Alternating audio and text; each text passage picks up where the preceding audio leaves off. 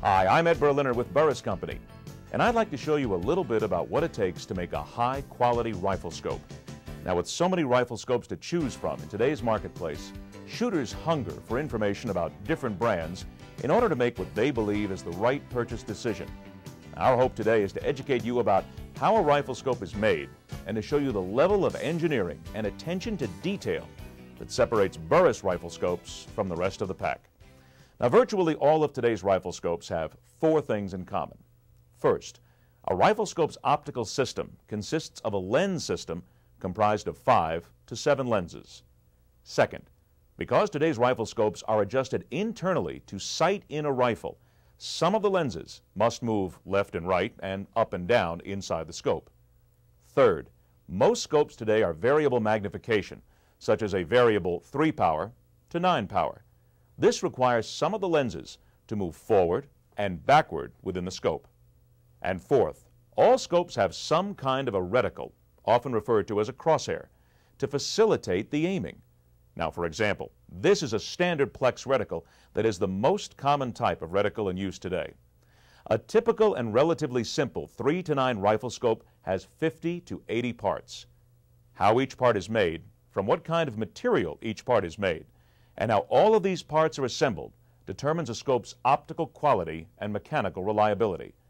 Now, as you'll see, Burris puts a lot of resources behind our designs, materials analysis, and the assembly procedures. Let's start with what we can all see on the outside of a rifle scope. The outside of a scope generally consists of an outer tube, the objective lens, the windage and the elevation adjustments, a power ring, and of course, the eyepiece. The outer tube is the foundation of a rifle scope, and just as you want your home to have a solid and a sturdy foundation, you want strength and dependability designed right into the foundation of your rifle scope. Now, although we all recognize that rifle scopes are precision instruments that should be appropriately cared for, Burris realizes that rifle scopes occasionally see some pretty tough use in the field. This, of course, is an example of pretty tough use in the field. We don't think you'll be doing this anytime soon, but it gives you an example of the kind of punishment that these rifle scopes can take. That's why Burris makes a major investment in the design and manufacture of the outer tube. Now, uniquely, Burris starts with a large, solid extrusion that looks just like this. Roughly 75 to 90% of the raw bar stock is removed when making a Burris outer tube.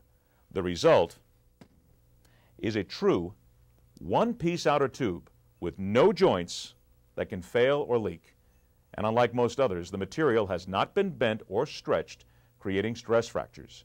Burris also pays close attention to vulnerable areas of the scope and makes these regions thicker. Prime example, the power ring slot, which must be cut into any variable power scope. Here, Burris leaves up to 3 times more material to assure structural integrity. Another example is the adjustment turret area, where again, Burris scopes have no joints, and the extra thickness assures ruggedness. Some scopes, which include parallax adjustment, will have this additional feature, located as this one is right here at the front of the outer tube, or, in some cases, right on the side of the windage and elevation turret, as in this case.